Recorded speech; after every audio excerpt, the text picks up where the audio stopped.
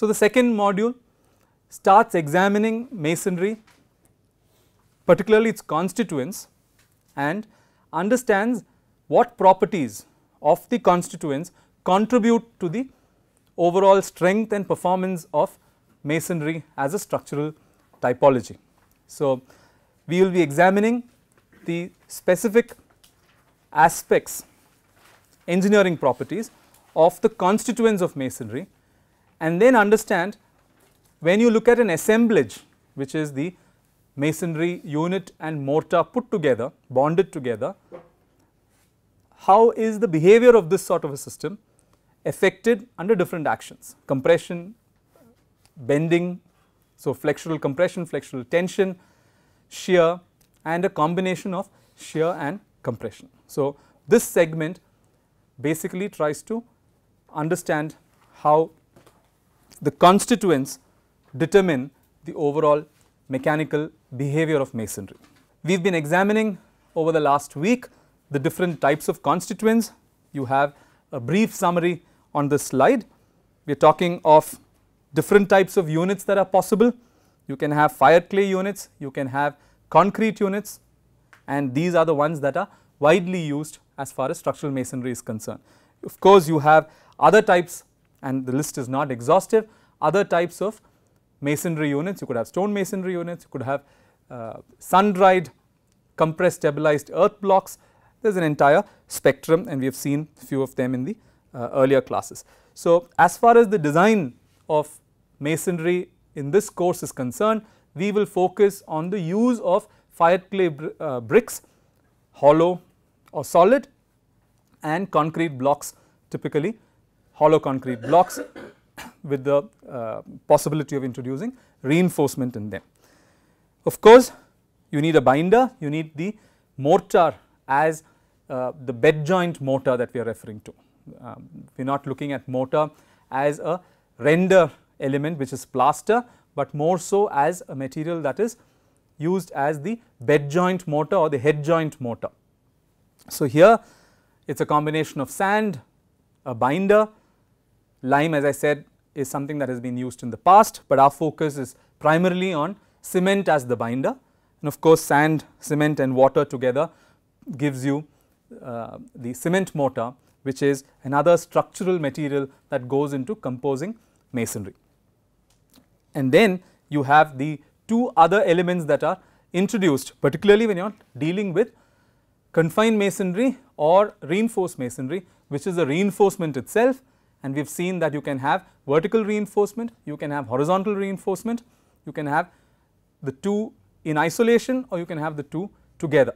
And so, the reinforcement itself and the properties of the reinforcement needs to be known, but when you have reinforcement, you need protection to the reinforcement, and you need a method of shear transfer from the reinforcement to the structural masonry, and therefore, this is typically embedded in grouts, also providing the necessary corrosion protection to the steel reinforcement. So, you need to understand what is the property of the grout, and now you have the grout, which is one material within which the reinforcement is sitting, and then you have the brick along with the brick unit or the concrete unit along with the mortar, which is another material. So, it is really an assembly of the masonry unit and mortar, the steel reinforcement and the grout, which are three different materials as far as masonry as a structural material is concerned. Okay. Very briefly, it is useful to examine the manufacturing process. It's an industry that has a very large number of people who are employed. It's not a sector that is very well organized, particularly in our country, but we will focus on very few aspects that may give us an idea of how strength and durability may be affected in the use of masonry as a structural material itself. So, raw materials, as you know, clay is what is the material that would compose clay brick units. Very often we use surface clays. Now, for refractory purposes, which is the regular use of fired clay bricks is for construction, of regular buildings. But when you are using these materials within furnaces, because of excellent refractory qualities, you use fired clay bricks even for furnaces, as linings for furnaces. And for this you need to basically take clay that comes from deeper deposits with fewer impurities. Very often the surface clay would have a larger proportion of impurities, whereas for refractory purposes you use what is called fire clay, and they are typically mined at deeper depths. The chemical composition, it is soil, it is derived from soil, so it is primarily made out of silica and alumina compounds. You also have a significant distribution of oxides, different metallic oxides, but these are seen as impurities, and you know that when you have these impurities typically act as flux. So when the firing process is happening, when the clay bricks are being fired, the presence of these metallic oxides is useful as a flux and helps to create a stronger final product. And of course, depending on the proportions of these impurities, the color of brick also can vary, but typically we are talking of calcium, magnesium, potassium as the impurities in the oxide forms. The manufacturing processes, there are different manufacturing processes, but typically the processes differ in the clay content, the moisture content present in the clay itself. They are broadly classified into processes which recognize the amount of moisture present in the clay itself as you prepare it for the firing process. The workflow as far as creating these clay masonry units, you need to grind clay, you need to grind the raw materials, you take it through a pug mill to do that.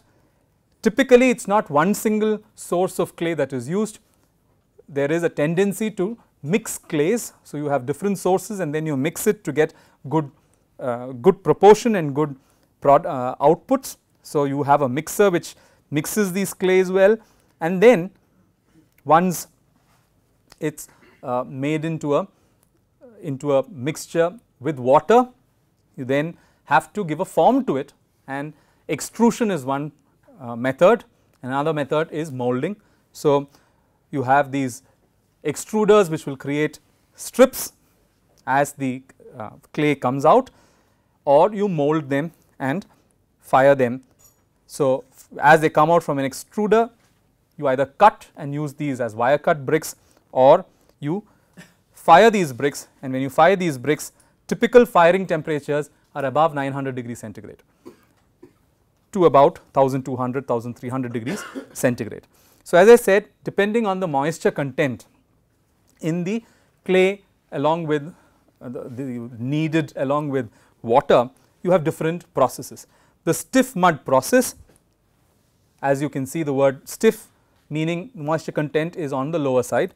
The stiff mud process, we typically use extrusion method to manufacture the bricks. The moisture content is typically of the order of 12 to 15% of the dry weight of the material itself.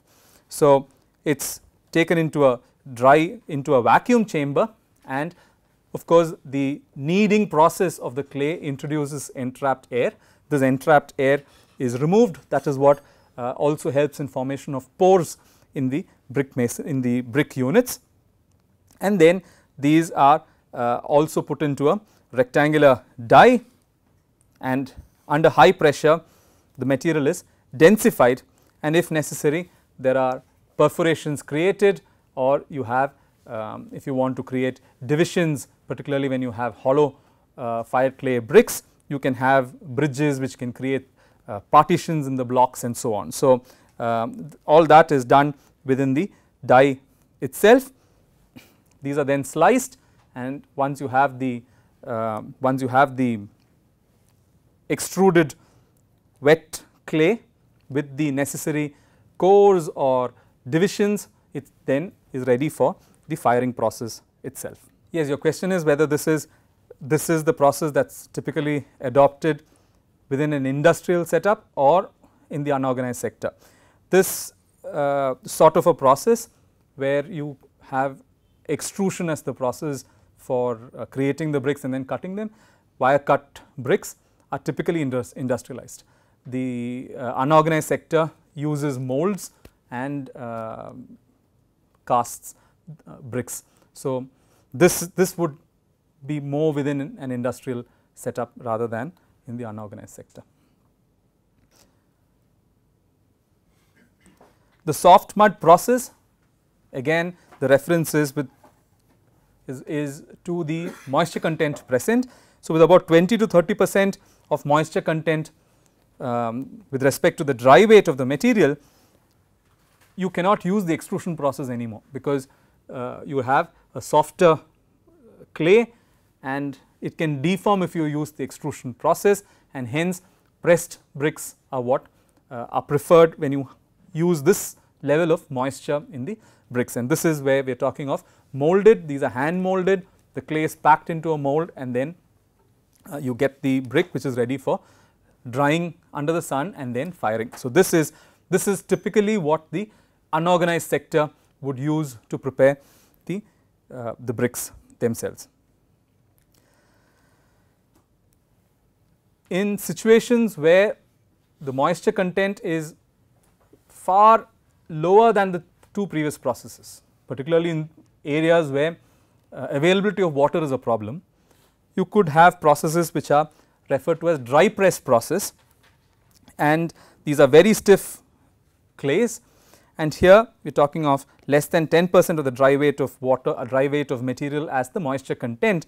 And so, these two processes, as against the first one that we were looking at, the first one uses the process of extrusion, the bricks are extruded and cut. So, you get wire cut bricks, whereas these two processes are processes where you have to mold the bricks. So, these are based on the use of molds and they are actually pressed bricks. So, we saw this the type of brick that you can get, the one with the frog, which can be embossed as you manufacture it with the mold itself.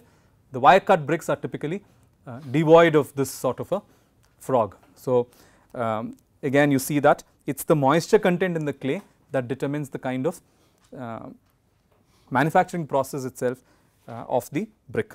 So, once in all the three cases, once the brick is ready, the wet brick is ready, you go and fire the brick, and in the firing phase, and this is what imparts the strength to masonry, brick masonry, the firing process, before putting it into the oven right away, you let it dry, and this is sun dried, so that it loses the excess moisture that is present.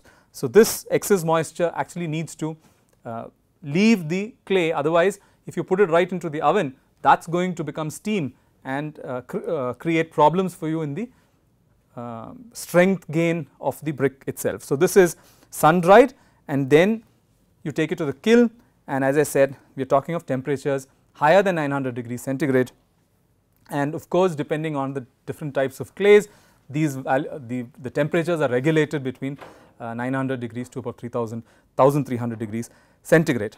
However, the most important aspect is when you take the clay to a temperature of this order, it undergoes a process called vitrification, okay? And that process of vitrification, it is a ceramic fusion process. This is what imparts the strength and durability to the masonry. Now, the word vitrification comes from vitro, which is glass, which means because of the presence of silicas and the presence of metallic oxides, there is a fusion process of the silica compounds, and it is like formation of glass, and that is really what gives strength to clay, to the clay bricks. Now, if vitrification process is not uniformly occurring, you can have poor quality bricks. You might have bricks that are very brittle or have non-uniform strengths, and that is why it is so important to have uniform firing of the bricks. Have you seen bricks which do not have a uniform color? It will be black on one side and reddish brown on the other. That is simply because of non-uniform firing, and therefore, the whole process of ensuring that all the bricks within the kiln are exposed to same range of temperatures for the same amount of time is a very important part of the process. Particularly when you have kilns that are kilns in the rural areas and kilns which are not part of a thorough industrial process, you have firing that is done in a very informal manner, and wind during the firing process is sufficient to ensure that part of the bricks get fired properly, part get fired more than necessary and part less than necessary. So, variability comes one from the type of clay that is being used, two from the firing process. So, it is not only a problem of strength, but it is also going to be a problem of durability, because water absorption properties are affected if the firing is not adequate. Once the firing is completed, you cannot use it immediately. These are coming out of a furnace. They are left to cool down naturally. They are left to cool down naturally. They come out of the kiln in a bone dry condition, which means there is no moisture left in it. It is inside the kiln for hours together. It comes out in a bone dry condition, but there is moisture in the atmosphere. So, the brick starts absorbing moisture from the atmosphere. Therefore, you should let the brick do that. If you immediately use the brick, you are going to have problems in your construction.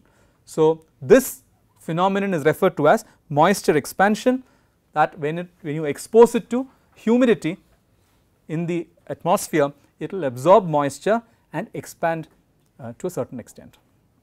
So, moisture expansion is an essential phenomenon and you have to give time for this to occur. Okay. Now, in terms of of the properties of masonry, we are going to be examining a few properties, but it is important to understand that aspects such as the overall form, particularly the overall form and dimensional tolerances, are key to good quality construction.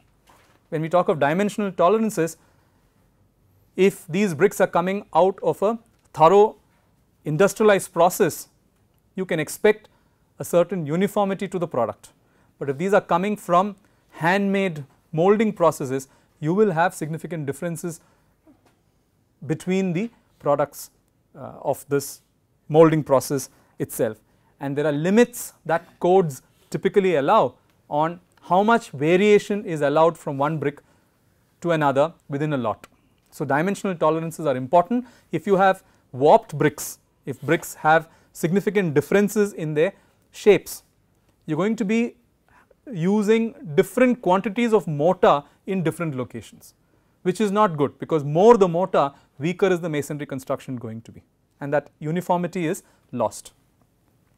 Of course, the engineering properties of interest vary from compressive strength to the flexural strength, flexural tensile strength, the modulus of elasticity, so the deformability characteristics of masonry, and other aspects which affect durability, like the moisture content in the brick, the water absorption properties, changes in volume, efflorescence, other durability aspects, abrasion resistance, for example, if you are using it for paving, fire resistance and acoustic properties. So, we will examine a few of them to understand how the unit contributes to the strength of masonry itself. Fundamental aspect to be considered is the role of geometry. So, here we have examined that the unit could be a solid unit, it could be a unit with some cores, these are called cored units, some amount of perforations, and it could be hollow brick construction, it could be hollow brick as the unit itself. How do these differ as far as the structural mechanics of the wall that you are constructing is concerned? If by definition, if the unit has more than 75% solid cross section, that is, the perforations that you are creating are 25% or lesser, you refer to them typically as solid units. That might look like a paradox, Solid unit is a solid unit, 100% solid. Why is that? I am calling a unit which has about 25% voids as a solid unit. It is interesting to examine the rationale behind this, and the rationale behind this does not directly come if you were to look at the area of cross section. So, if you were to examine, let us take the perforated units. These perforated units, if the percentage of voids is less than 25%, I would still classify that as a solid unit.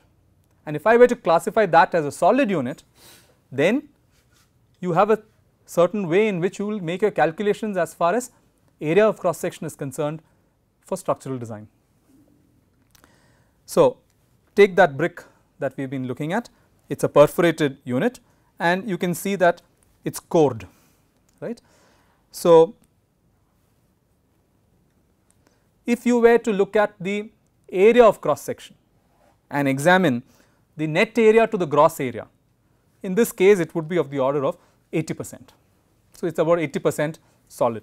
So, percentage solid is defined as the ratio of net area to gross area. Now, where would this affect? The stresses under compression would vary because the net area is lesser than the gross area, and 80% to 100%, there is a difference, it is not insignificant, right, you would agree with me. However, if you were to examine bending properties, if you were to examine bending properties of this sort of a brick unit, if I were to examine the second moment of area as a geometrical parameter that defines the bending property, it is very instructive to note that this unit which has about 25% void is not very different from a solid unit. So, if one way to examine the second moment of area and you take the net section to the gross section, you can calculate the second moment of area of the net section, the second moment of area of the gross section, the ratio is close to 100, which means these units really behave very similar because of the geometry being comparable, overall geometry being comparable to a solid unit. So, it is with this rationale that if the voids are less than 25%, you can still classify them as solid units.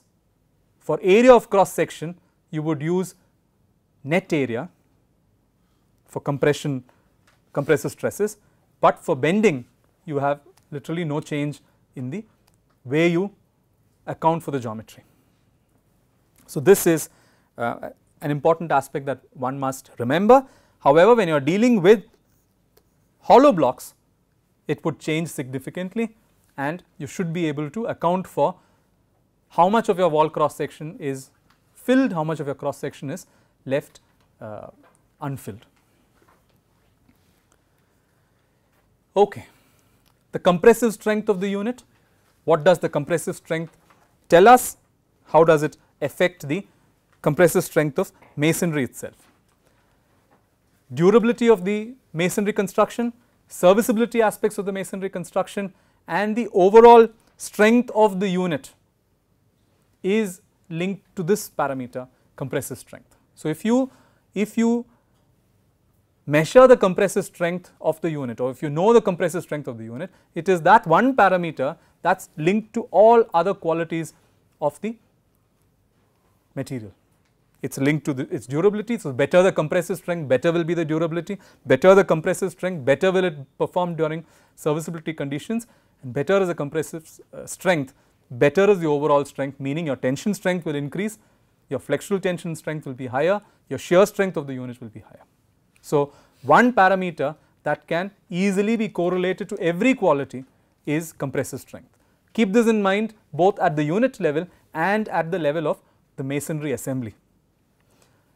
And this is an important information primarily because when you are doing assessment of existing buildings, if you can get this one information, you are better placed than having no information for an existing building. Okay, we will come back, we will revisit that point. However, the compressive strength of the unit is an important aspect. How do you test the compressive strength of the unit? It is tested flatwise. Now, what is flatwise? It is the way the brick is actually used in construction, flat. So, the larger surface is placed facing down So, you test it flatwise. However, a word of caution, if by design you are going to be placing the bricks on edge, you can't use the flatwise strength of bricks. So, you will have to devise, you will have to estimate the compressive strength of the brick unit, though it might not be significantly different from the flatwise strength. It is essential that if you know that you are using the bricks flatwise in construction, use the compressive strength defined flatwise. If you are using the bricks on edge or on end, you will estimate the compressive strength in that format, definitely. And that is in fact the question of end restraints is definitely a cause for concern, and there is a significant body of research that has looked into the problems that can arise because of end restraints, but that is something that you will have to deal with, because you know that the end restraints, because of the proximity of the loading head to the structural material along the height, is a problem. However, the research on this has shown that depending on the type of capping that you use, and that is exactly the next point, depending on the type of capping material that is used on the top and bottom of the brick unit, when you are testing it flatwise, you can have different orders of effect due to confining end confinement itself, but you can't do away with it. So,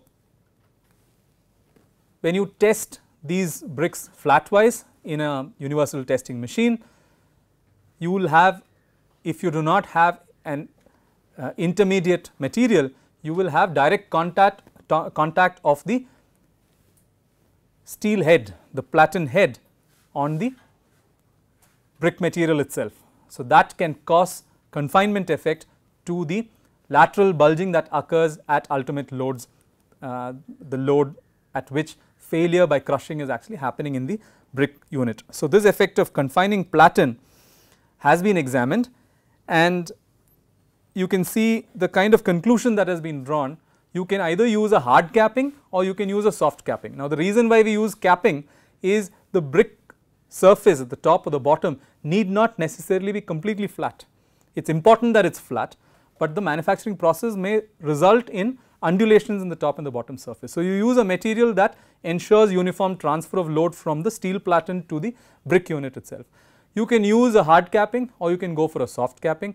We use cement plaster, we use cement mortar, or sulfur. Molten sulfur is being extensively used today, or you use gypsum plaster. You have to wait for it to harden and then test it, but you could also use a soft capping like plywood, and you see a significant difference between the use of soft capping versus hard capping.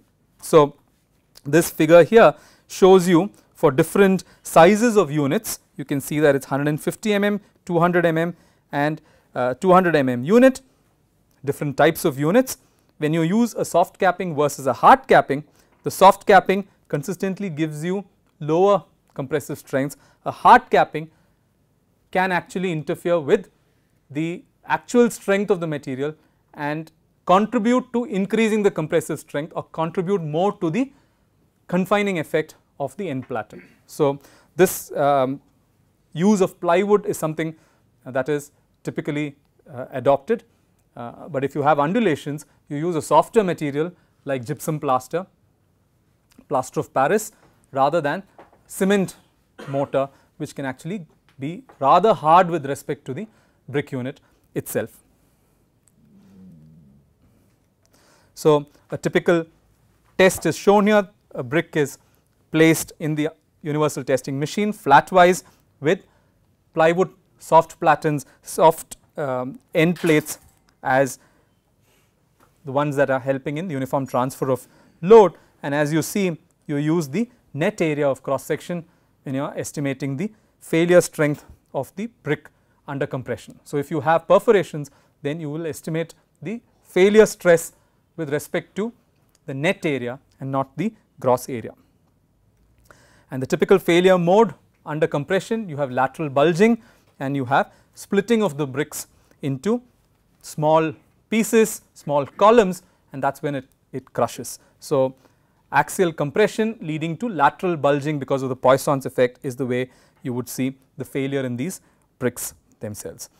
As far as the designation of the strength of the brick, it typically follows the compressive strength. So, as you are very familiar, for concrete you have M20, M30, M35 and so on, where the characteristic compressive strength of concrete is used to designate the strength of concrete, the class of concrete.